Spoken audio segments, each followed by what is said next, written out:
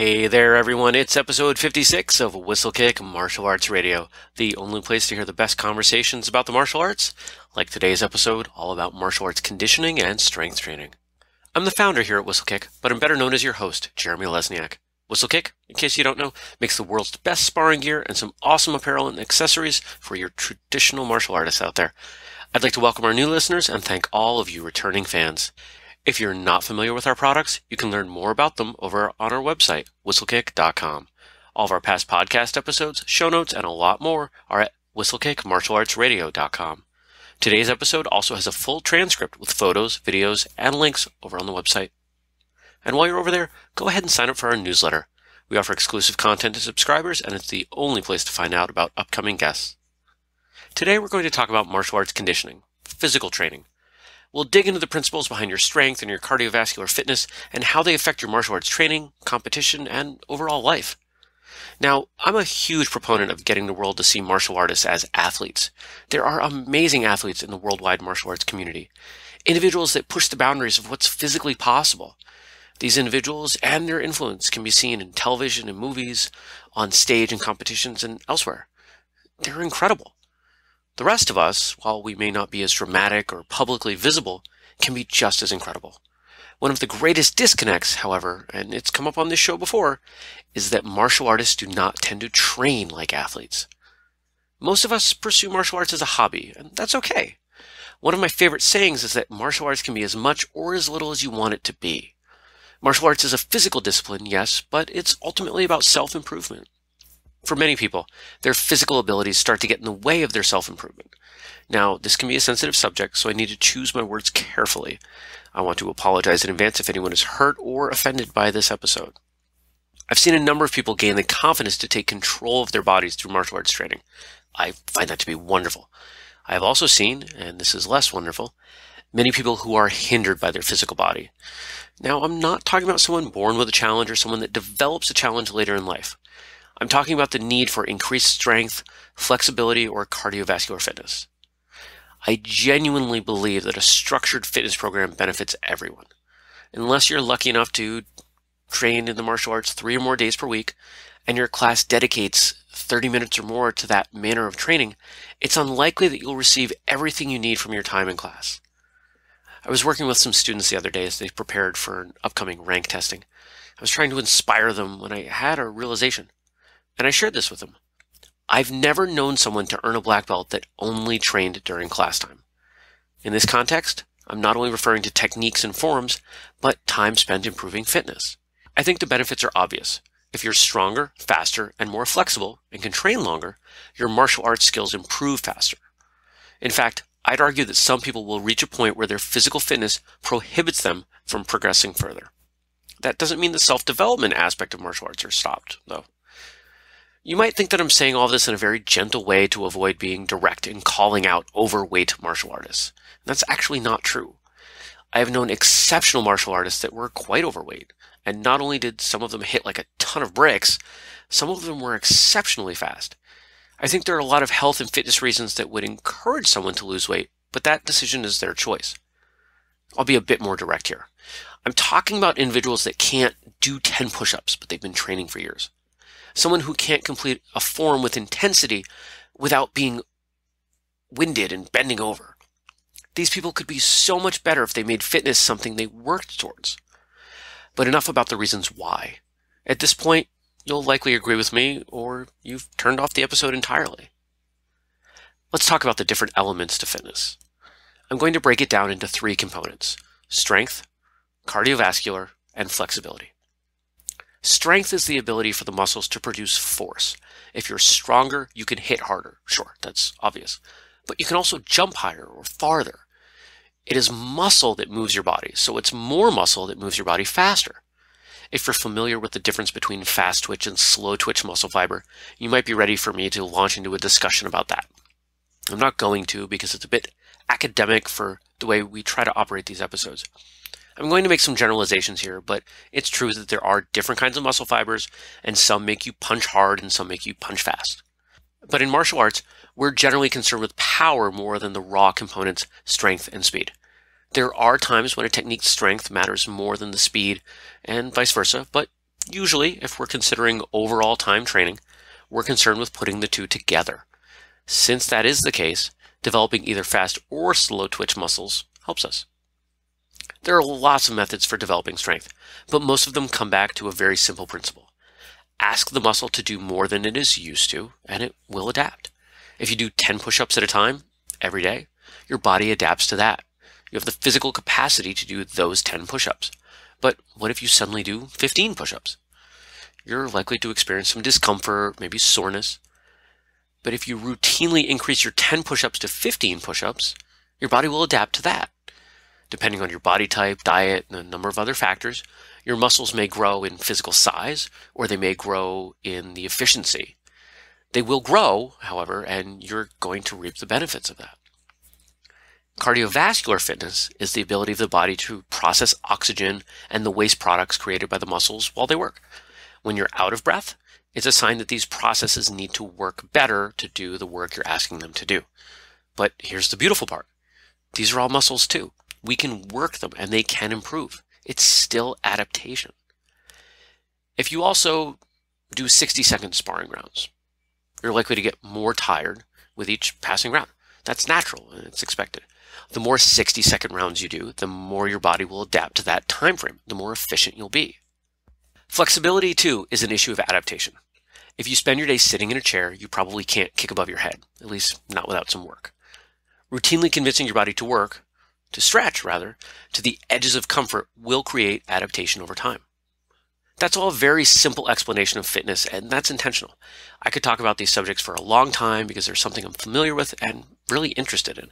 If you find them interesting, I'd encourage you to learn more. For many of you, though, you just want to know the next part, how to improve.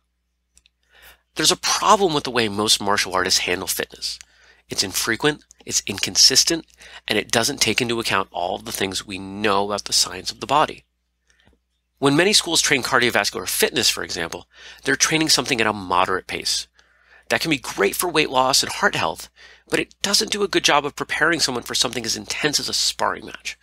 If you want to force the body to adapt to that sort of environment, you have to give the body a similar stimulus. In other words, if you want to keep from getting gassed during a sparring match, you have to train at that same intensity routinely. I'm going to offer some suggestions on drills and movements that can be used now to improve your fitness. You might be familiar with some of them, others may be completely new. We'll post some photos and videos over on the website, whistlekickmartialartsradio.com, and you can check those out over there. Flexibility is the easiest to talk about. To improve flexibility, we push our muscles to the point of discomfort, but we need to do it gently. I'm a huge fan of ballistic stretching, sometimes called dynamic stretching. A lot of martial arts schools get this right. It's the bouncing kind of stretching. The kind that for years science tried to tell us wasn't right, but a lot of us in the martial arts community knew, no, this stuff actually works, and the science over the last few years has supported that. A great example of this type of stretching is leg raises or leg rises, called different things in different schools, basically holding your leg straight and bringing it up as far as you can. The place where most of us fall down with this technique has to do with warming up.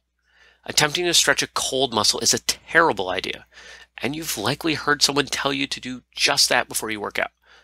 And it's true, you should stretch before you work out, but the missing piece, the thing you shouldn't do, is to fail to get your muscles warmed up before you stretch. There are a number of movements that you can do that will get your body warm and not risk injury. Unfortunately, it's not the same list for everyone because different people have injuries and different things that are not easy for them to do. Jumping jacks are a good movement. Push-ups, sit-ups, squats, plank holds. These are examples of simple body weight movements that will warm you up. I strongly recommend doing those or any other movement that you know you can do safely even when your muscles are cold. Do enough of them to see the beginning of a sweat buildup, just when you're getting warm, and then you should be safe to start your ballistic stretching. I like doing sets of 10 repetitions on ballistic stretches. Each repetition should get progressively faster and closer to the boundary of what is a safe stretch for you. Notice that in everything I'm talking about here, you need to know yourself and your body. And if any of this doesn't make sense, please do not guess. Seek out an expert for advice. That might be your martial arts instructor, might be a physical therapist, personal trainer, a lot of options out there. Now, over time, ballistic stretching will create permanent change in the muscle, but it is also a really great, fast way, and probably the best way I found, to increase flexibility on the short term. Say it another way, ballistic stretching at the beginning of a martial arts class, when done properly, loosens you up well for the rest of the class. Let's move on to strength. In the context of a martial arts class, we only have a few paths our body can travel to create strength. I'm a big fan of push-ups, planks, squats, and lunges. And there are lots of ways to mix those up so you can get some variety. Lunging front kicks, where you start from a position with a single knee on the floor, is a great drill. So if you're not familiar with this, from the start, with your knee down, you're going to stand up and throw a front kick with the leg that was on the ground, the knee touching the ground. And then you just put that leg back down. Don't smash your knee on the ground or anything like that. That's going to hurt, cause some damage. And doing 10 of those in a row is surprisingly challenging for most people. If you can do 25 on a side, you're doing really well. One note about lunges, front stances, squats, anything like that where you're bending down. You want to be really careful about the knee coming too far out over your toes. Ideally, your shin bone, your tibia, if you want to be technical here, should be as close to vertical as you can get it. If it leans too far out over the toes, especially if you're pushing off on that foot, you can cause some damage. Your knee wasn't meant to generate force in that way. Now, I'm not saying to ignore what your instructors tell you about keeping your knee out over your toes if you're in a school that teaches that, because that's still really close to vertical. It's the exaggerated lean forward where your heel comes up that you want to avoid. Squats and jumping squats, I mentioned those before. Those are great examples for developing not only strength, but power. Try adding a jump to the lunging kicks I mentioned. Great drills. Push-ups are probably the single best exercise for a martial artist, and that's probably why most martial arts schools do so many of them.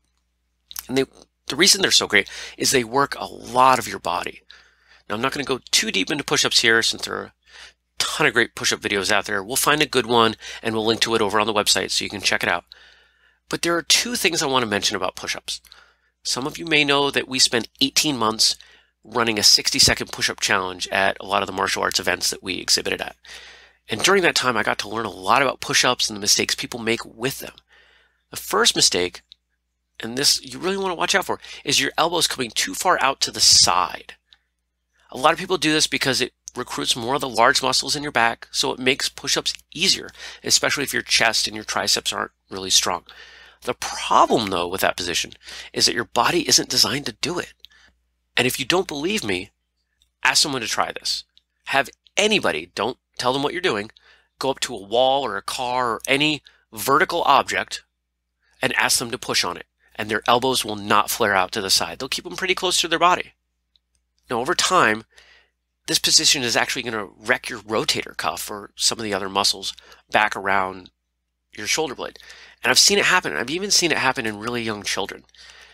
And one of the easiest ways to think about your push-ups to prevent this from happening is to keep your index finger, your pointer finger, pointed straight forward while you do your push-ups. You can't do that and keep your elbows too far out to the side, at least not without really trying to do it. Now, the second piece on push-ups is more of a style item. I see a lot of people that are used to doing push-ups go only a few inches, just dropping down a few inches. And that's really a shame because there's no other exercise that I can think of that better builds strength and power for punching.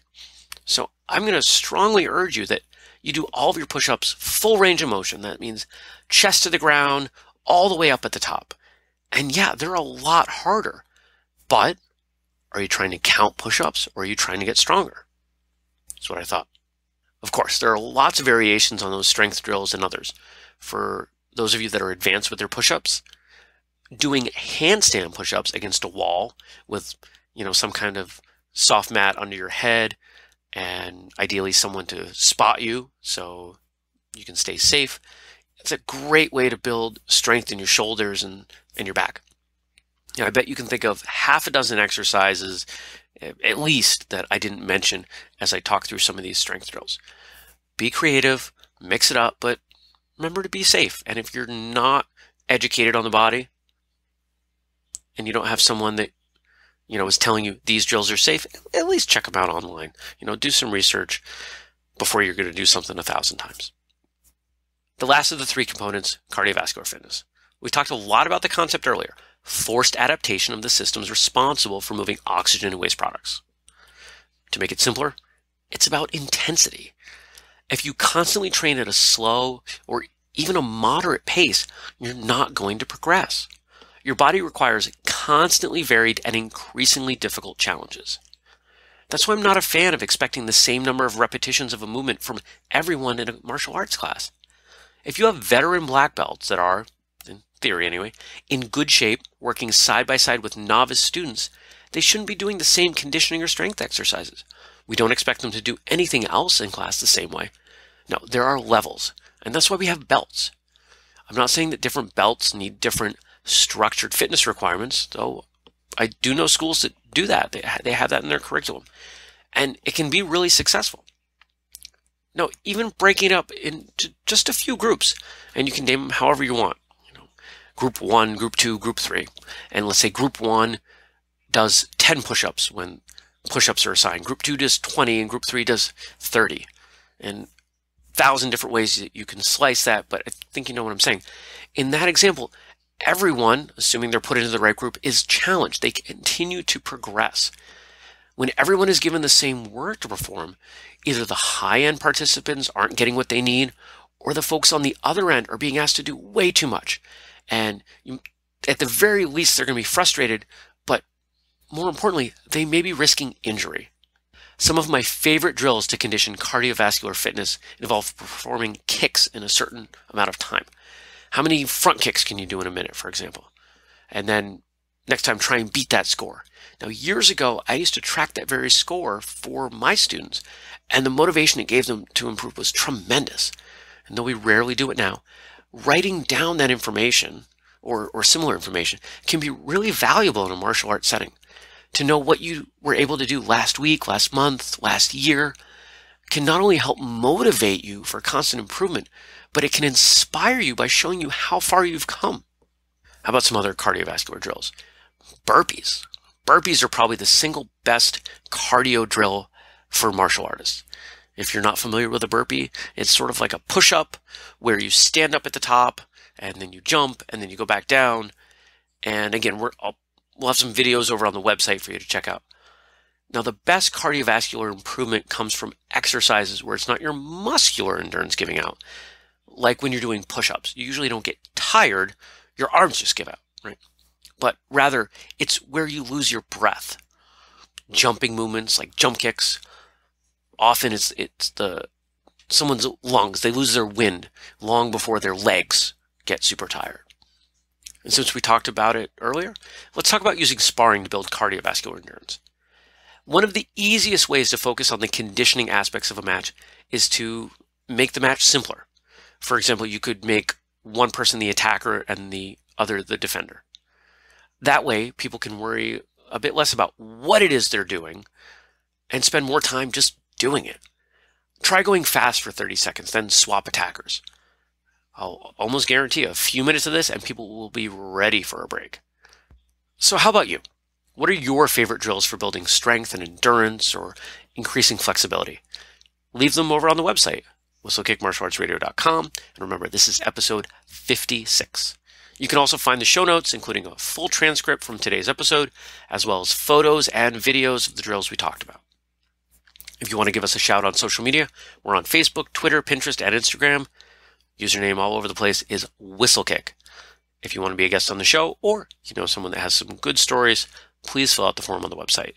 And don't forget to subscribe to our newsletter so you can stay up on everything we do. You can learn more about our products at whistlekick.com, and our winter hats are finally available online, so check those out. Since you've already listened this far, I know you like the show, so please subscribe or download one of the apps so you never miss out in the future. We bring these shows to you twice a week, and while we love the support of your business, the main thing we ask for is a review. If you're an iPhone user, please head on over to iTunes, leave us a review there. If you're listening in some other way, give us a review wherever you're getting your podcast, however that might be, or just leave us some comments over on the website. Thank you. So, that's all today, and until next time, train hard, smile, and have a great day.